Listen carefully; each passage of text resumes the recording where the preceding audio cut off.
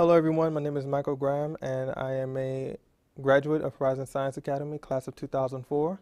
After graduating, I went on to MIT and Georgia Tech, becoming the first Ohio charter school student to graduate MIT. Prior to Horizon Science Academy, I was in the Cleveland Public School System, which at the time was a very poor school system. And due to the environment and my being at that age, being an impressionable young individual, that environment began to have an effect on my mentality. I was heading down a path of, I would say, apathy and self-destruction. There was a point where my academics were beginning to fail. I did not believe that despite my abilities and talents that I would have an opportunity to actually explore where these talents could actually take me. Fortunately, though, Horizon Science Academy was a new school, and I became aware that they were accepting new students.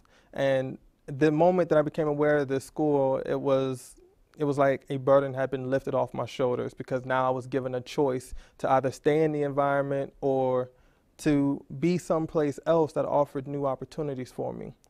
Fortunately, after going to Horizon Science Academy, I was welcomed with open arms by the teachers and administrators, which was a stark contrast from where I was coming from, where teachers did not care whether I lived or died. So being in Horizon really provided the enrichment and nourishment to really expand and explore what I'm capable of. They saw my talents and they made sure to explore them and take them to the next level. They pushed me to do things beyond what I even thought, I wouldn't say possible, but thought I would want to go. They took me down a path that I had no intentions of going down. They challenged me with extra projects. They challenged me with projects, homeworks, any type of opportunity to expand my education, enrichment, they took it. So for that, I'm actually very thankful for Horizon Science Academy, because there's no telling where I would be right now if I had stayed in that previous environment.